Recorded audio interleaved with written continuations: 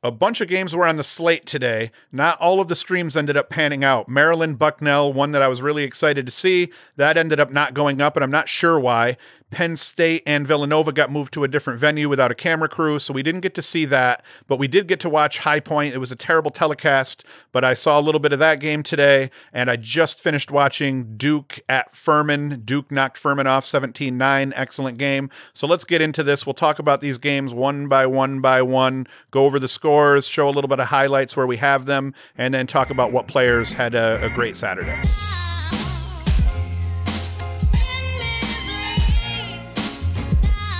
Things got started off on Saturday with High Point hosting first-year program St. Bonaventure. Final score 13-0. St. Bonaventure did look like a first-year program. They were okay defensively. Offensively, they couldn't get anything done. High Point looked excellent on both sides of the field. Chris Young goes for 4 goals. Asher Knowlton goes for 3 goals, 4 assists. Ben Baker, 3 goals. He puts up a hat trick. So High Point looks strong. St. Bonaventure, not so much. But hey, we got to love having new Division I teams to play.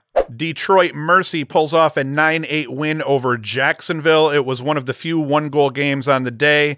Seth Mendel goes for 3 goals and an assist for Detroit Mercy. Alex Jarzimbowski, I'm surprised I actually attempted that. He goes for 2 goals. And then Detroit Mercy, they had guys spread it out. They had a couple of guys with 2 points, a couple of guys with goals. And then Bo Bowhunter puts up 3 goals and an assist for Jacksonville. Wasn't streamed. We've got no highlights, but 9-8, great game.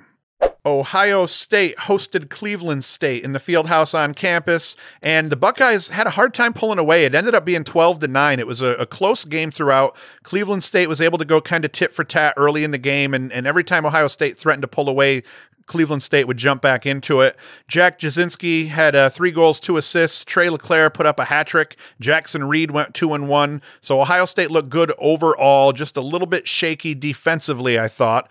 And then Cleveland State was led by Ryan Hay. He scores 2 goals. Gabe Reno and Tristan Copeland each put 2 goals up as well. So excellent game in the end, much closer than I thought it was going to be. Penn State dropped the hammer on Villanova by a score of 17-7. Grant Ahmet had a huge game back, going for 3 goals, 7 assists. He put a dime on Villanova by himself. Dylan Folds and TJ Malone each put up hat tricks, and Mac O'Keefe is good for 2 goals and 2 assists in the win.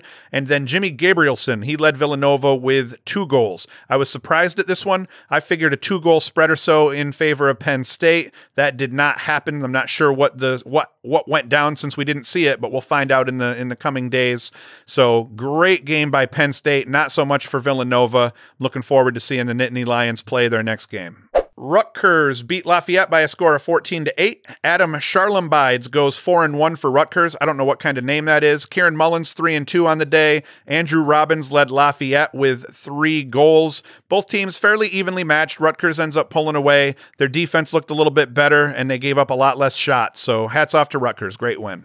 Maryland played host to Bucknell and ends up getting the win by a score of 11-6. This was a little bit closer than I thought it was going to be. I pictured almost a 10-point spread by the end of the game, although I know a lot of people were really high on Bucknell and thought they could hang. They did, so congrats. Reed Malice led Bucknell with 2 goals. He's a hell of a player. Logan Wisdowskis ends up going 4-1 for Maryland, and Jared Bernhardt and Anthony DeMeo each put up 2 goals and an assist for Maryland. In cage, Danny Dolan got the start. He was good for 11 saves, and that's an excellent outing for him. There was a lot of question marks leading into the season, who was going to be the starting goalie and how was he going to look, and Dolan played well today, so that's a great sign for Maryland. In another one of the close games on the day, Wagner beats Bellarmine in overtime by a score of 7-6. Spencer Kaufman is good for a hat trick for Wagner, and Morgan Macco went 2-1 for Bellarmine. Tanner Cook went for 2 goals and 3 assists in North Carolina's win over Mercer. North Carolina spread the points out. A bunch of guys had big days. William Perry, Tim Kelly, they each went for 2 goals and 2 assists. Nikki Solomon, Jacob Kelly, and Andy Matthews each put up 2 goals and an assist. And Justin Anderson put up a hat trick in UNC's win. Lehigh beat New Jersey IT by a score of 15-8. Ryan Darrow and Cole Robillard each put up 2 goals and an assist for Lehigh. A Brad Smithless Duke beat Furman 17-9. Joe Robertson was forced to lead the Blue Devils. He was good for 4 goals and an assist, and Cameron Bedore and CJ Carpenter each put up hat tricks. Carson Sorrells and William Holcomb each had 2 goals for Furman.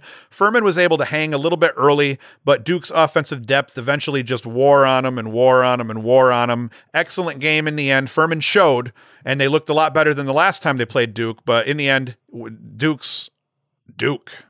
Be sure to like and subscribe and hit the notification bell, because subscribing isn't good enough. You have to hit the notification bell so that you'll actually be pinged in your pocket when we put up a new video.